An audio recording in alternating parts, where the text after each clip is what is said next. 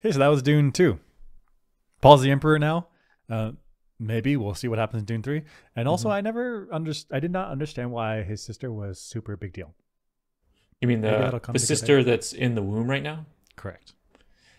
Well, I guess my interpretation was the Bene Gesserit are doing this to like genetic, essentially eugenics of some kind Sure, sure. through people, Yeah. and maybe she could represent the next step. Oh. And as part of, and maybe it may be entangled with some kind of prophecy as well. So prophecy Maybe. might not actually be about him. It might be about her, maybe.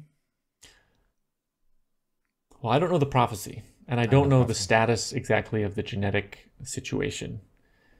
So if we look into that, maybe that'll answer why she's important. But if it is about her and not about him, then she is going to be somebody he needs to kill or fight.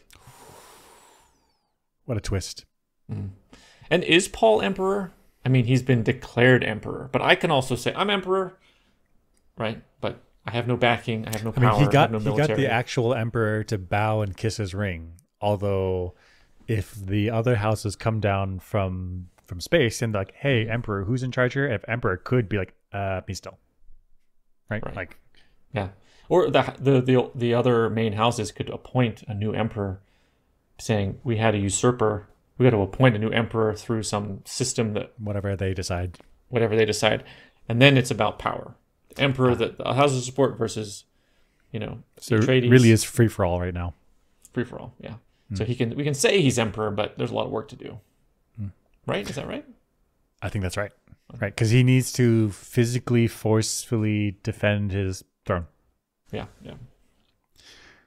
Follow up with that is the Harkonnen. Harkonnen, are they still important? So Baron died and the nephew Mhm. died.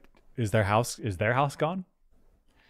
I mean, I don't know the status of all the relatives, but I think somebody's probably going to step up. They still have the other planet, Yeah, I guess there's an entire the planet. white planet. Yeah. There's got to be relatives in there. Yeah, There's a power and base there.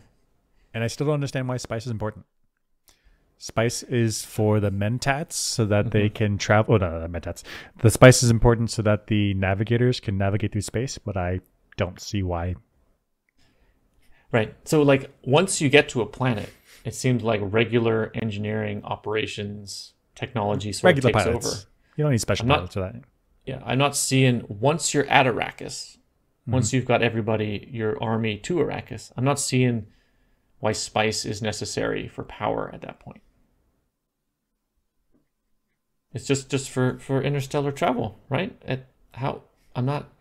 So I guess you need spice for interstellar travel when you need interstellar travel for military, but also Mhm. trade.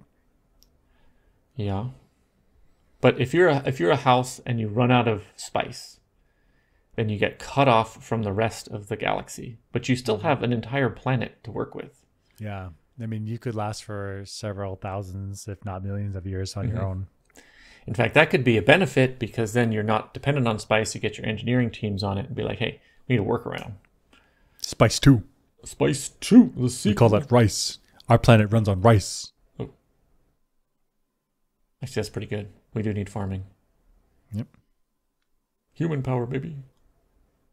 Baby. So hopefully some of these questions will be answered upcoming. Maybe we should read the books. I don't know. I read the book when I was a teenager and I don't remember it at all. Um, but it seems like there's this expansive universe out there, not just Arrakis, but the Emperor and the Empire and lots of politics. Could be fun. Catch us next time.